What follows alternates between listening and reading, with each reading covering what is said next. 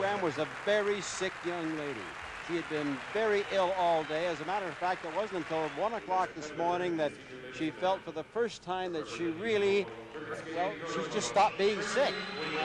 Had it happened 4 or 5 hours longer, Tracey would not have been able to skate tonight. The doctor said that this afternoon, so she was under tremendous pressure in the short program, where unfortunately she finished 4th after being first in the compulsory figures. But she is much better tonight, and of course we expect much greater things from the Canadian champion. But that kind of illness can sap a person's strength, and 4 minutes is a very grueling program to get through. Her first jump, a double axel, and she lands it beautifully on the way to, I believe, a strong program.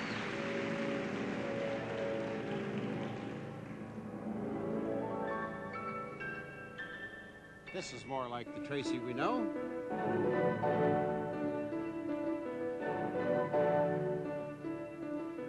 Coached by Doug Lee at Aurelia. Practices with Brian Orser, so the two Canadian champions have been kind of coaching each other. Let's see if she'll do this triple jump. Oh. I don't know what was the matter on the landing. Maybe we'll see it in slow motion later.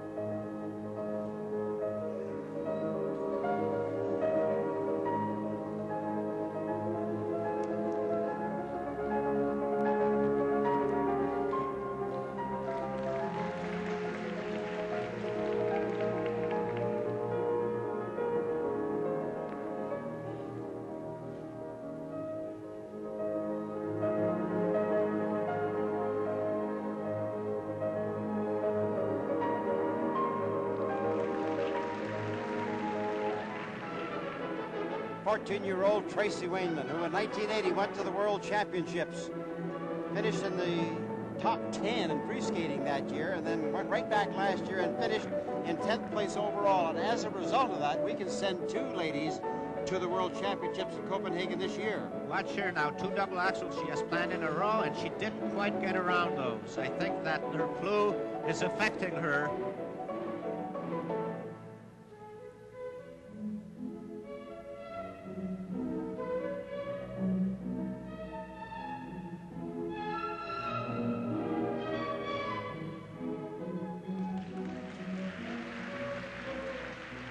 You know, she's grown between 3 to 4 inches in the last year, and that certainly has to affect her style and her technique in her jumps.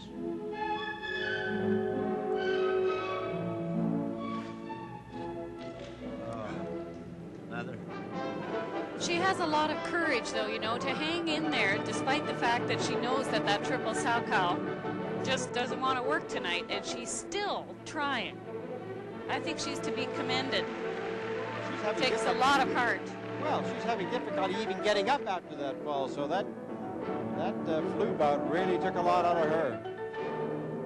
And a double axel at the end. 4 minutes is a long, long time.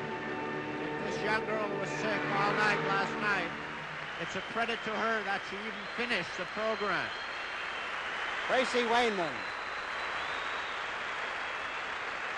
Girl that did so much for her, skating in Canada when she became a representative at the World Championship and then won the Canadian Championship.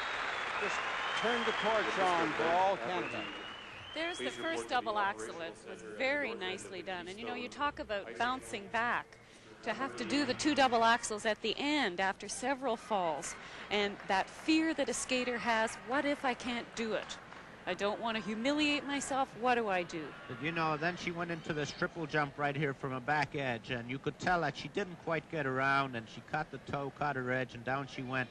And of course, the further she went into the program, the more tired she got as a result of her sickness, and down she went 2 or 3 times. But a real gutsy skater. I'm sure we're going to see more of her in the future. It's unfortunate that she got sick at this point in time.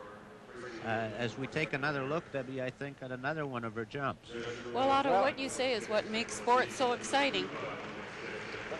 You know, for the problems that she has, those marks for technical merit are pretty good. That's 5 6s, 3 5 4s, a 5 3, and a 5 5.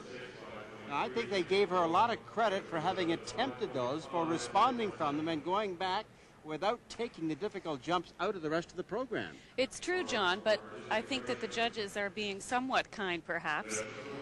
The other skaters are not getting the benefit of the mark when they attempt. Well, and for artistic impression, we have 2 5 7s, 3 5 5s, 2 5 4s, with Thompson first, Manley second at this point. We now have to put Tracey into the computer and see where she stands.